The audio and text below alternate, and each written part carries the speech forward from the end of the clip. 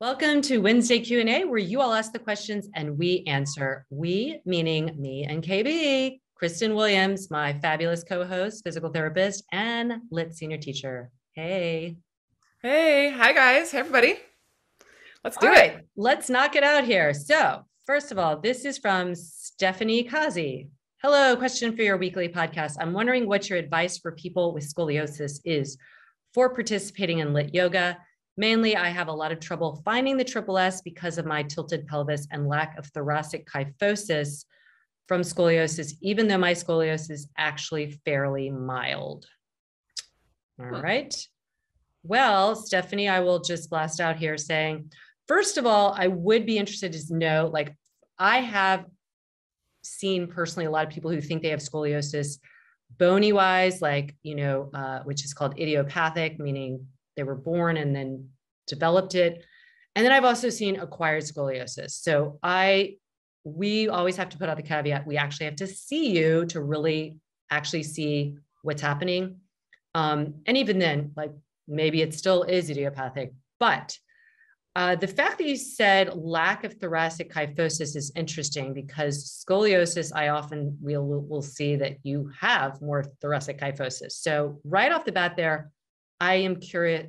First of all, lit yoga, yes, it can help you. You might not, a lot of people, even they don't have scoliosis, can't find triple S. I just had a private this morning and we were doing stuff on the wall and he can't get his head on the wall. And I said, don't worry about getting your head on the wall. Get two parts. If you can get two there and then you work on that because you have so much restriction. So there's a lot of people who don't even have scoliosis who can't acquire or find that feedback, whether it's on the ground or on the wall. And that's okay. If you can start to work on two sections of it and then the other section doesn't line up right away, or maybe never, that's what we're trying to do is find more balance. So there is, even in triple S, there is not a perfect, like every single point lines up and you've got it. It's a feedback mechanism for you to use to find more balance, more of the neutral spine, more of the neutral pelvis. And if you do have bony restrictions in the form of idiopathic scoliosis, then you'll work around them. You'll get more balance. The side that's tighter will get a little freer. The side that's like looser, quote unquote, will get stronger. We've worked with so many people with varying levels of scoliosis who do improve because bones, until you're like our Slim Shady here, they're not hard. Like we tend to think of them as hard and not mobile. There is a malleability to them. They are kind of considered a form of connective tissue. So there is some movement possible. There is some realignment, but more importantly, there's more of a realignment of all the tissues that attach to the bones, all the tissues that attach to the joints. And that's where I think we do stand apart from other forms of yoga and other movement practices, is we're really meeting you where you are and we're saying you can get more balanced. It is not a lost cause. So that's what I would say. What would you like to add to that? Yeah. Well, I love that she even pointed out like hers is mild. I mean, some of our yoga teachers have significant scoliosis. I mean, like 30 degrees, 35 degrees, and they are practicing because to your point, Laura, it's the soft tissue structures. I think that, and I love you meeting you where you are. You don't need to have the triple S. You don't need to have perfect alignment in any pose. We're looking for optimal alignment for your body. So your triple S, your airplane, your half moon, your you name it, is going to look different than mine, going to look different than Laura's. What we're asking you to do is to explore that proximal strength to maintain a balance. Which I think I know, I don't even think I know, will serve your scoliotic spine and soft tissues, no matter whether it's acquired or structural, very well, because the body wants balance. And unfortunately, with a scoliosis, we tend to start to lose balance and we start to then, it's kind of a snowballing effect where people start to get weaker on one side and tighter on the other and weaker and tighter on both, on both sides. On the concavity versus the convexity, and it just starts to gain momentum. And with a practice like lit that is very targeted to try to create symmetry where there, wasn't, whether it's symmetry left to right, symmetry front to back, symmetry proximal to distal, you start to back that up, and your body feels it. Whenever I meet with people, I say, listen, I'm not looking for anything in particular. We're just going to look at what you have and address your deficits. Let the body do the rest. Your body's healing you. I'm just your coach. So lit is your coach. Lit is your guide. The body does the work. And it's really a beautiful thing when we see this time and time again. People, wow, I've been in pain for X number of years. I started lit and now I'm not. Lit's the vessel. Your body is what's doing all the work. So, I mean, you're doing the work, but your body is responding to that work. So give it a shot.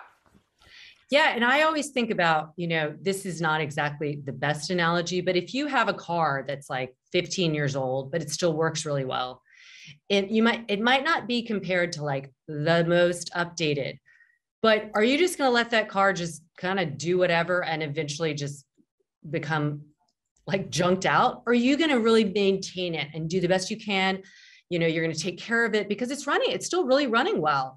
And so maybe it doesn't have all the updates. Maybe it's not like going to go 90 miles an hour. It might go 75 really well, but you don't just give up on it. Like you're going to take care of it because it's still working and it can work really well, but you have to put in the effort. You have to put in the work to continue to make it work. And that's kind of like your body, like lit again, will work for you, but you have to do it. Right. And so it is, we could go off on a lot of tangents here, but I was just summoned back to a woman that I worked with for years until she moved away. And she had a 47-degree curve. Like, this is like, I had never seen anything like that. And her parents were really desperate because she was having a lot of emotional issues with it. It was just, she'd kind of given up on movement and was in a great deal of pain a lot. But, so what we did is meeting her where she was. What I wanted to say is, I'd like you to feel better. Like, that's a noble goal. I just want you to feel better. And sure enough, if she feels better physically, she felt better emotionally, because that was her biggest barrier, is just like the feeling really, really rough about life. And because your body just hurts and doesn't, do a lot of things. But we did what we could. And I think because we're PTs, we have this mentality, and I've worked with very involved stroke patients. So it's like, if I can make them have a little bit more independence, that is huge. So it's, again, you don't have to have triple S perfect. It's like, where are you? And if you keep doing the work, you will improve. You will be moving more optimally, and moving more optimally is going to make you happier. It's going to make you have more energy. It's going to make you breathe better. It's going to make your joints more sustainable. And that has nothing to do with what it looks like or if all the marks line up, right? It's really that, like Katie said, the vessel is, you're doing the work. And I promise it doesn't matter if you actually have scoliosis, if you have some other imbalance, it really, really, it works. We've seen it so many times. Okay, so that was a great question. And feel free again, Stephanie, to send us a photo too, because we love looking at photos, and that would give us more of an idea of any other things we can offer to help you. Okay, next question. This was interesting. So Miriam Tabraz asked, how often should we increase the intensity of our workouts to sweat more efficiently?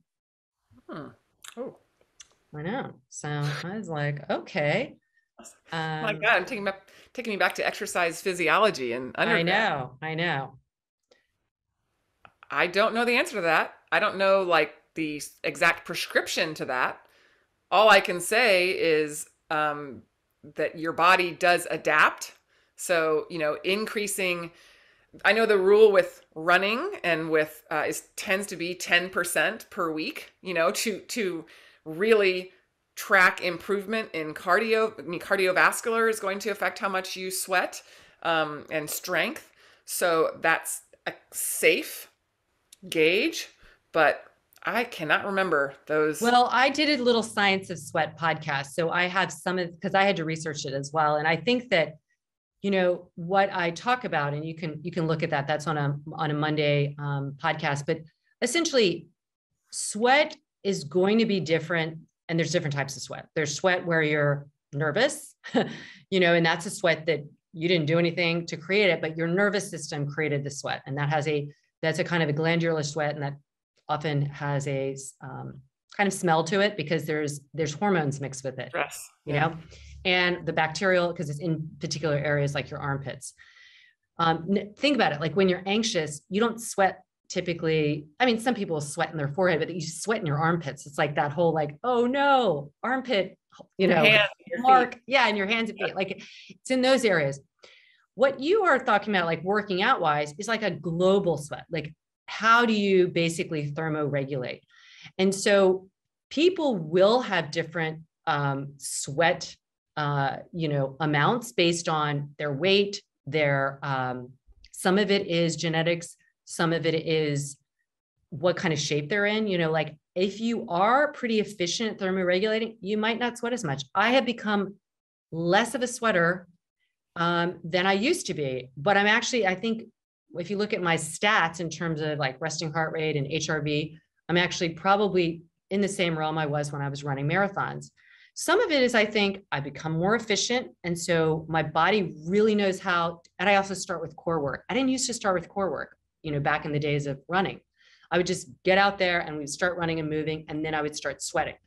But by starting with this deeper core work, there is, I think, some thermoregulation that happens where I get hot quicker, but it's not like this, like I'm beet red hot. Like if I run now and I did not do core work, I think I'd still be beet red. I think it's just a different type of demand. Yeah. I don't know, maybe you can speak to that, because I don't know if before you go running, do you do any core work, and has that changed in your running that you don't sweat as much? That's a good question, because it's funny. I no longer get up and run. I always run after I work with it's just my schedule right now. I work with a client, we do some core work stuff, whether I'm doing yoga with them, and then I run after. I definitely, I don't know that I would argue that I don't sweat as much, but I can't say scientifically that's right, why. That's it, right? Because it could also be hormones and all those things, because our hormones are different than they were 20 years ago, for sure. Yeah. But I would say if you're looking how to sweat more efficiently, start with core work, because we have people who are athletic, super athletic, like do marathons, do all that. And they're like, I have never sweat so much as I did when I started doing your yoga. And I think it's because it just churns it right away. So it's a different type of sweat. So I would say that I think you can get more efficient, but you still should sweat. I mean, sweat is a good thing. Like we want to be able to sweat. But it does, like, I can't say enough, starting with core work is crucial, because you start internal heat. And then I think because you're starting internal, the external, it's almost like this balancing thing is not as dramatic to your skin receptors, to the regulation of your body temperature from within, because you've heated up from inside first. There we go. We're not scientists in this. P.S. Some of this is based on the science that I have read, but some of it is also experimenting and hearing feedback from so many people. We have a lot of people who sweat a lot in lit yoga. And but it would be interesting to do our own little study, like over the years of doing it, do they become a little bit more efficient? Because we become more efficient, right? We become so much more efficient and light with our movement. So our output isn't as much, I would say. I don't think I can do 2 or 3 classes and I might get tired in other ways, but I don't get tired cardiovascularly or from sweating too much. No, and I used to be pouring with sweat when I first started lit. And now it takes a lot for me to really work up a sweat. Yeah. So I think you can increase the intensity, like Kristen said, add 10 minutes, add 10 minutes, add 10 minutes, but also start with core work. Okay, next question. I love this variety. So someone wanted us, I'm trying to download it, and for some reason it's not downloading, but they wanted us to talk about our PT. Let me see if I can find it. PT experience in terms of like how long we've been PTs, what is our kind of career path been, where have we worked? I think we could just touch on this a little bit because I don't know if we've actually touched on that I don't think in so. podcasts before. So I would love to, you can start with Yeah. that. So I knew in PT school that I wanted to do sports physical therapy. I did a specialization in PT school for that, but when I came out, the PT market was flooded. I remember right as I went into PT school, I think it was like some like Time or news where somebody put out like, what's the best job to have, and PT was like in the top three, and it just went So hot. Yeah. exploded. When did you come out? I came out in 2000. 2000. Yeah. Yeah. So the class before me, I think only, well, it was less than 50% of the people graduating got a job. Only 50% coming out of my class got a job. I was one of the lucky ones, but I went where I could find the job. So my first job was actually working in inpatient rehab with spinal cord, stroke, brain injury, and then orthopedic. Like, so it was kind of the gamut. I was on the spinal cord team, but the hospital I worked at was in Chattanooga, Tennessee. So we didn't get, all the big cases went to Nashville or Atlanta. We got a lot of the hillbilly. I always kind of joke that like 70% of the old women that I treated dipped tobacco. Like nobody had teeth. Like, so this is what we learn. I'm not going to do tobacco because I know I want my teeth. They would rub WD-40 on their joints. They swore by. I mean, it was such an interesting. Chattanooga was a lovely town, but we got all the hill folk between Nashville and Atlanta, which was great. It was a great experience. But then when my husband got a job up in Louisville, we moved up to Kentucky, and I was fortunate enough to get a job at the people who did the athletic training for his school, one of their clinics. It was a private clinic that was run by a guy who actually he was legally blind. So he had to hold his notes up this close, but he was a genius with his hands. So he took me under his wing. It was all manual therapy. He sent me to the best. He sent me up to Michigan State. I did all of their osteopathic work. He trained me. He would bring people in. So I really took a deep dive into manual outpatient orthopedics with a heavy specialty in spine. So I did a lot of spine rehab, post-op spine, post-op neuro spine surgery. I shadowed a pain management doc. I would go twice a week and interview his new patients who were coming in for all of the things we talked about in our last call, complex regional pain syndrome, you name it. Because in Kentucky, we had a lot of auto workers, a lot of factory workers, so a lot of chronic pain. And so I got to decide, who might benefit from physical therapy, who needed injections. I got so much experience with pain management in and of itself, which was awesome. And then when I moved out to New Jersey, I continued in that route, went right into manual therapy, orthopedics once again. While I was in Kentucky, I got my orthopedic certification. I got my DPT and my OCS. And then when I moved into up into New Jersey, I continued heavy manual therapy. So this is what's interesting. I've been known for my hands my whole life. And then COVID hit, and I was lucky enough to I found Laura and started teaching, and I started bringing lit into my outpatient orthopedic treatment. And then because of COVID, because I was PRN, I was one of the first on the chopping block, which I knew was going to happen because we downsized. And I came right over to work for you, Laura, in lit. And now I've been flexing my eyeball muscles with all the observation that we do over, over Zoom. So I really feel like, the universe works in amazing ways. One door closes, another door opens. I've been so fortunate to work with my hands. I do want to get back into that some because I miss touching people. Mm-hmm. Mm-hmm. But I have been flexing my observation and my eyeball skills, my brains of my eyeballs, and that's my history. How about I you, love Laura? that.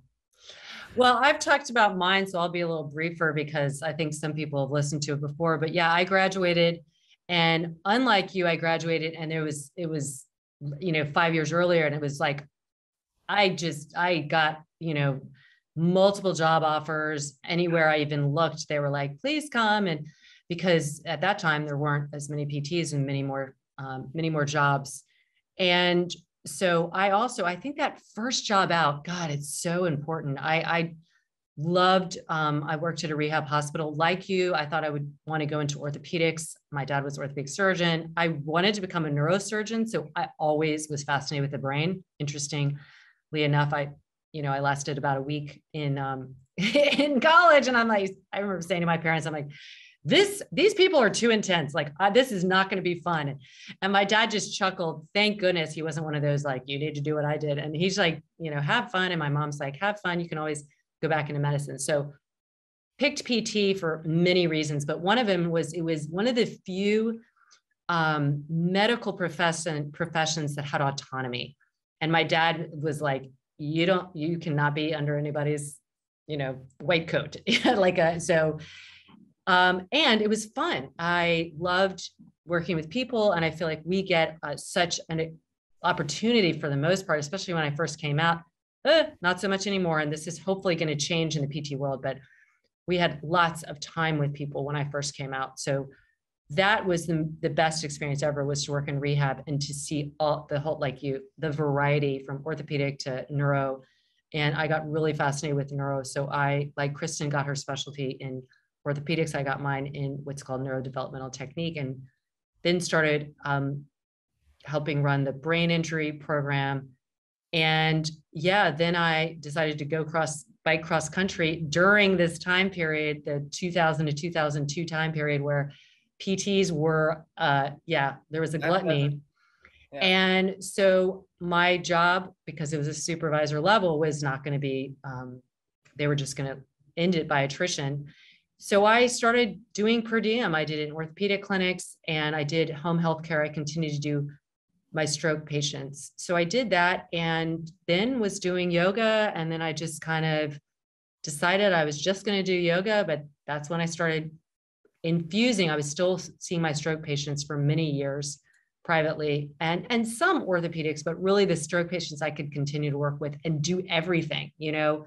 It's like the whole body system. So then I just created this because I saw, again, and this is what we say in our mission statement, there was a gap between what was being practiced in yoga. So much of it was movement and so little knowledge applied to that movement. And then in PT, there's there's a kind of reductionist, unfortunately, because of insurance reimbursement. There is like, you have something wrong with your shoulder, you look at your shoulder and don't look at everything. And that's just that kind of systematic way that our modern medical model has become. And it's really unfortunate.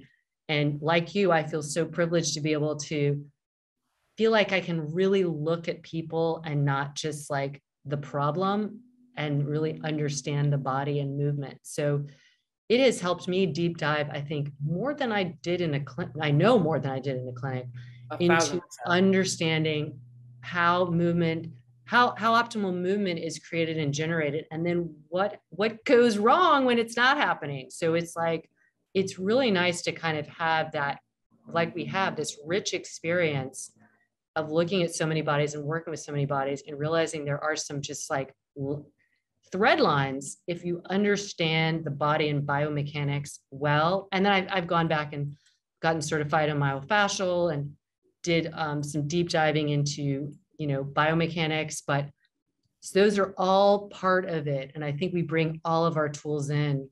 And I miss the hands-on too, but we'll get to do that in Costa Rica. Oh, let me just say, I Yeah. have to point out that the entire reason, everybody, that I got into yoga, I was a marathoner. I was a sprinter in college and high school, but I got in PT school and I was like, just felt like a sloth. I was like, oh, I'll run a marathon. Why not? So I was a marathoner. I was a very slow marathoner, but I was a runner. That's all I did. But I kept getting patients who were hurting themselves in yoga. And I was like, what is this yoga business? And what the heck are people doing? So when I moved to New Jersey, I didn't go back full time. And I suddenly had time on my hands. And I started going to yoga, traditional yoga. And I was like, Oh, oh, now I understand. now Yeah. I know why these people are getting hurt. And a little birdie, Yanula, Ah, was like, thank goodness for her. and I love her. So she was like, psst, you need to go check out Laura Hyman's studio. She's a PT, da da da da. And so that is how I got. So we're talking about, what sets us apart, I think, Yeah. lit yoga apart is. Oh, and a it, lot of PTs over the years do not want people going to yoga. no, So that's the thing is I would develop these relationships with different PTs and they're like, you're the only studio we will have, like, just like you're the only studio I would recommend people going to because they see, and this is what people don't realize. Of course, yoga is very helpful and healing if it's done well. And if it's not, unfortunately, the PTs have seen enough a evidence. ton. If they don't even do yoga or walk into a studio, they're like, I don't know what you're doing, but it is not going to be, it is not going to be long-term healthy. So yay, Ah, we're here. Yay. And we're ah. not going anywhere. So thanks for that great question. I'm so glad Kristen got a chance. I know I've talked about my experience before, but love hearing yours every single time. And I'm like all welling up here. So I'm so grateful we have this mission together and we just love doing what we're doing. And I think that's another thing you don't see in the PT world always is people get burned out because I remember hearing that early on. I was like, why are people getting burned out of PT? This is the most amazing profession because they're so limited. They can't explore in the ways we can and really, so we're only getting started. So yeah. All right. So I fun. love you. I love you. Thanks for your questions. You guys know where to reach us. IG, Instagram, you can send me a direct message at laura.hyman or kbwilliams99. You can always write us email if you're not into Instagram, support@lityoga.com. We love getting your questions. Please send them to us and we will present them here. Thank you. And as always, we are pulling for you. Yes, we are.